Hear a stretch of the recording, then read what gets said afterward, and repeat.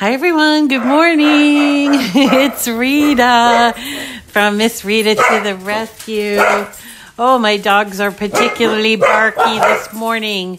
I think maybe my contractor is on his way in the door, and so sorry about the commotion. But this morning we are going to be making labels for spice jars.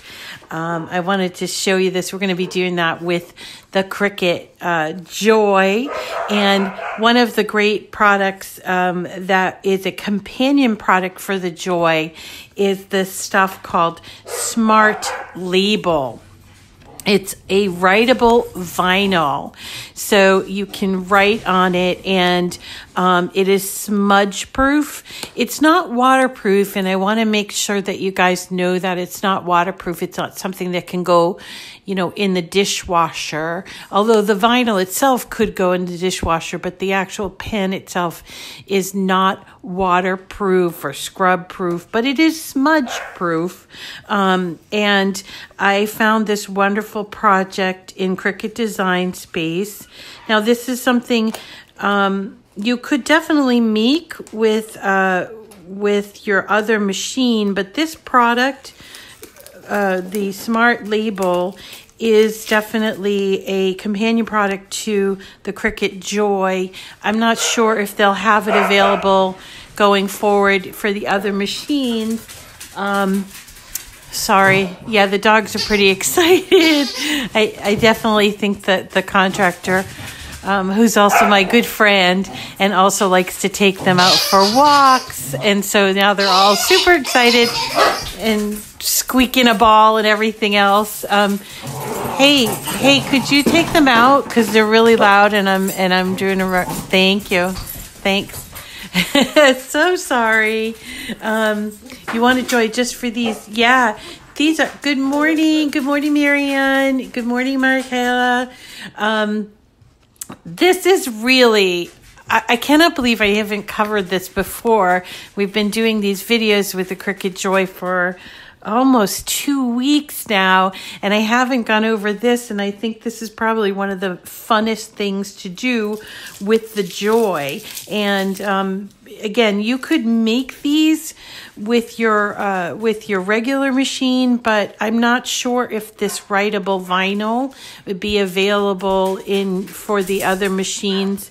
And it is a smart product. Remember, with the smart product, we put it directly into the machine without it needing a mat. So this might be one project that is unique to the Cricut Joy, and I can see a lot of possibilities with this, with labeling. I remember when I was first introduced to it a couple weeks back, and I was thinking about my son and his massive Lego collection.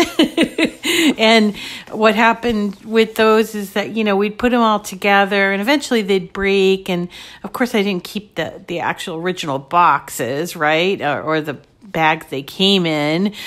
So I would just kind of collect all of the bricks, and then I would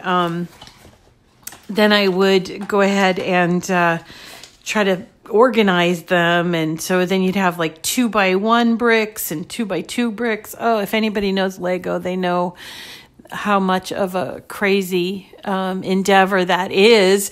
So I was thinking, I might bring these to my Lego room. I might bring my Joy to my Lego room and try to organize that massive collection of Lego bricks for my son.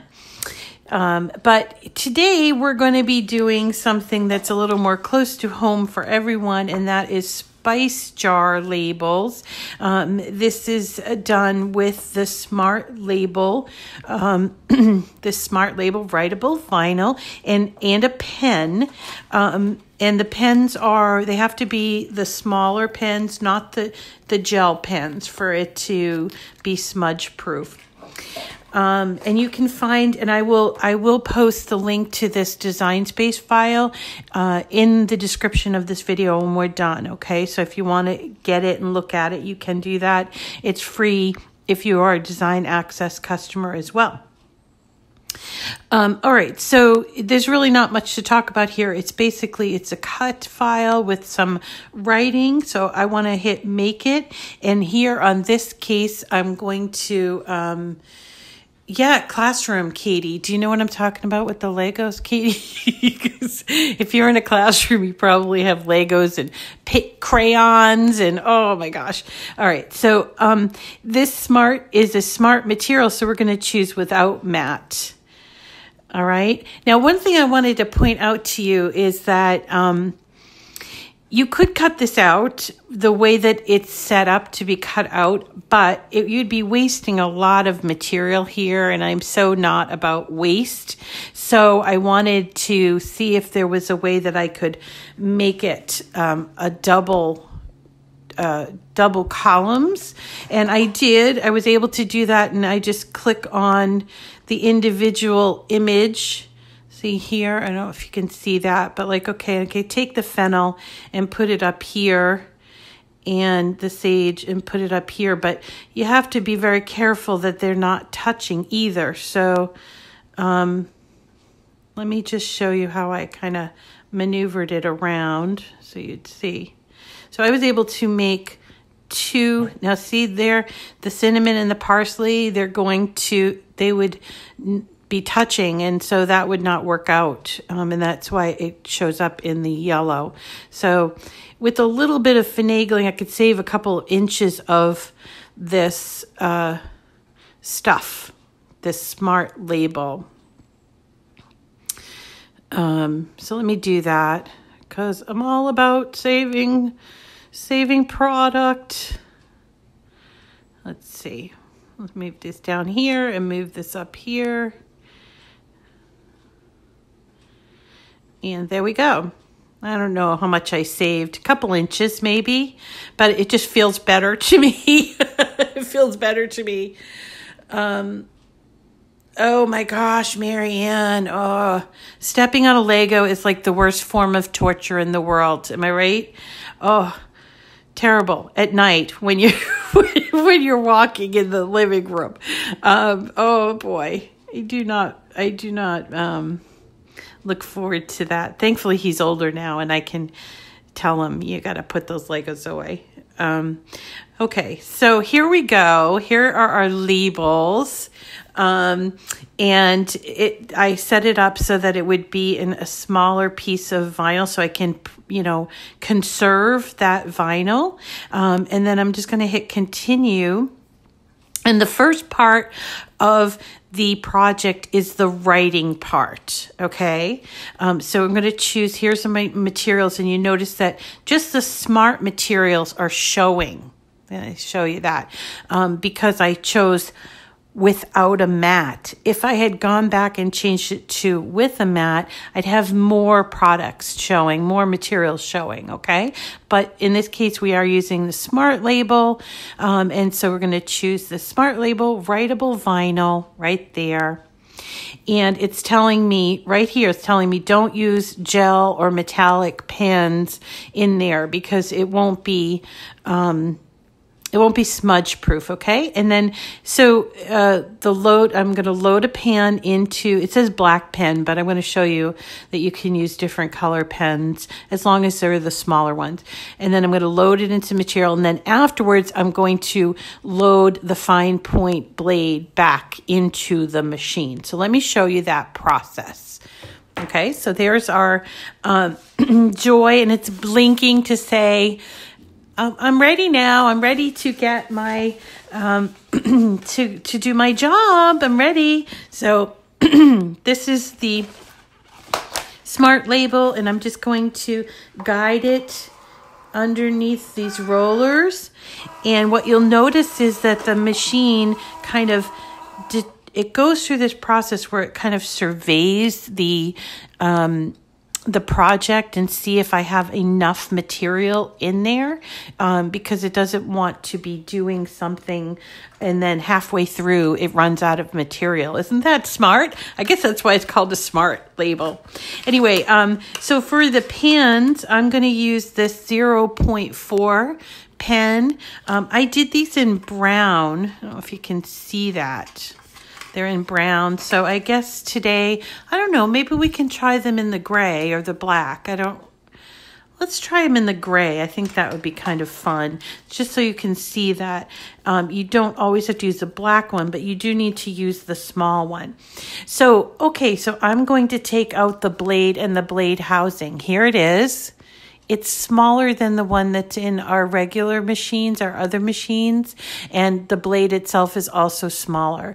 And that we got a great post last night from this Cricut CEO to explain why they had to do that. And so if I'm going to repost that on my page later today so you can read it.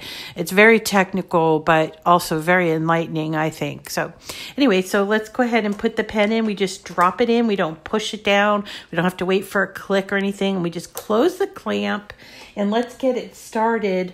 And we can talk more as it goes. So we got it started. Remember, we're using the app itself to get it started and to make it work. There are no buttons on this machine. So you do everything through the app. Excuse me. You do everything through the app. Everyone has felt the pain of stepping on a Lego block. Isn't that funny? And the great thing about this smart label stuff, it's 48 inches, so you can make an awful lot of labels with this. Now, these are not the same labels as the ones we did, the pantry labels, which we also cut with smart vinyl, but it was the black vinyl. Hold on, I have to go get the dog. Oh, nope, he's gonna get him. Okay, so it's not the same material, but it's similar. It's still vinyl. Also, I should point out that there's paper, like a craft paper, that will also do the label writing. That craft paper needs to go on a mat, and I can show you those in another video. But it's the same theory, but those need to go on a mat. They don't go in the machine without a mat like this vinyl does. It's a paper. It's like adhesive paper, but it's craft, so it's like brown craft paper. Let's see. What else? We have done so many projects with this Cricut Joy. I'm really enjoying this machine. It's really kind of freed me from my craft room, but I am going to go back to my craft room too. And I think tomorrow what we'll do is we'll bring it back to the craft room and see how we switch from one machine to the other. I think that would be kind of a fun experiment. Let's see. Is there anything I should ask you all? Is there anything that you would like to see that you haven't seen demonstrated that you'd like to see done with the Cricut Joy? We've done paper, we've done vinyl, we've done iron-on, we've done infusible ink, we've done the transfer sheets for infusible ink and the pens. And we've done some pen and paper work, and now we're doing the labels. And I don't want to say we've exhausted everything, but I wanted to make sure you guys understood that this machine is not at all very limiting. I think it's got a lot of wonderful potential, and I am eager for when it releases so I can see what you all are going to do with it. But if there's anything in particular you want me to show you before the launch, please make sure you comment and let me know. Let me know what you'd like to see. We did paper flowers. I want to show you this paper flower I did. this is from Design Space. You might all have seen it. And this would not have cut the way that it's set up, it would not cut on the Joy because it's originally like a really huge thing. And so I made it smaller to work with it. And I think maybe I might be able to cut this on the Joy because even though it has a little bit of scoring, if I remove the scoring, I can probably get away with cutting it on the Joy. So things like 3D projects can still be achieved on there. And we've also done, the rolled flowers as well. And just so many fun things to do with this machine that I can't wait for you guys to get your hands on it and play with it and show me what it is that you're going to do with it, because we're all different, right? I mean, we all like to craft differently, and some of us prefer different materials and what have you, but we all are creative people and want to do creative things with our machine. So I love to see what you guys have accomplished. So the Cricut Joy is going to be, it's only a few more days, and we have a leap year this year. Oh, why do we have a leap? I usually love leap year because it gives you an extra day to do whatever it is you like, and it's sort of like a bonus day. But in this case, this year, it's hard because it is the day that they launch, the day after is the day that they launch this Cricut Joy. And it will be launched on the Cricut.com website as well as other websites. I think beginning at midnight on the 1st. So that, so just right after leap day. So I'm wondering, if you guys are going to buy these, how are you going to purchase them? Are you going to wait and buy them in the store? Or are you going to go on Cricut.com? Or is there another website that you're going to order it from? And be interested in hearing what your plans are. I was very fortunate to get one of these ahead of time, but just sort of interested in seeing. It sounds to me like people are very interested in this machine. And again, this is not supposed to replace our existing machines. It's more of a companion product if you already own a machine. And, it's not for everyone, I'm sure. There are some people that have dedicated craft spaces and they don't want to craft outside of that space. And that's great, and they might, use their maker for things like,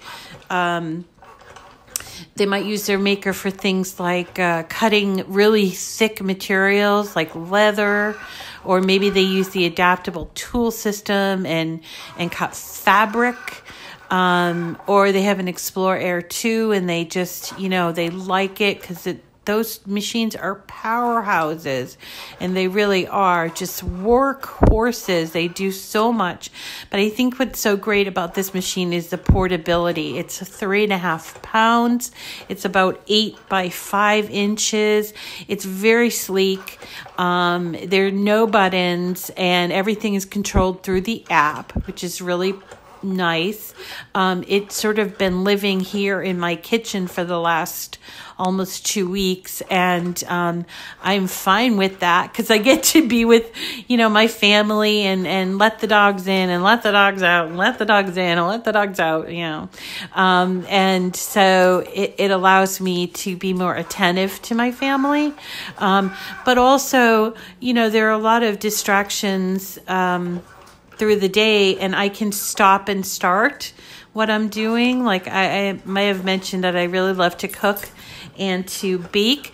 And so over the weekend, I was able to do some cooking and start a project here, and then, attend to the kitchen or to the stove, and then come back. Like I made this nice chicken and rice dish on Sunday, and it was great because I could, get to sauteing the vegetables, and then, and then put the chicken in and then wait and I have to put the rice in. And so there was a lot of getting up and going to the stove and then waiting, a few minutes.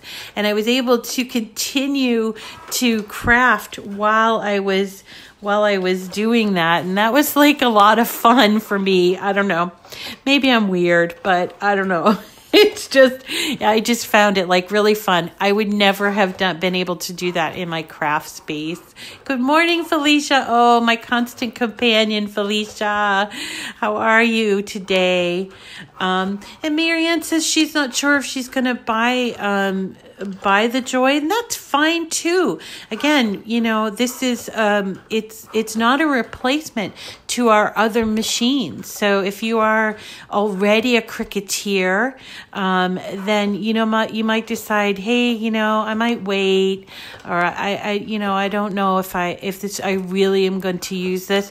Yesterday, someone said, this was really funny. So yesterday someone said, I have an Air 2. I love it. And I went to like my niece's birthday party.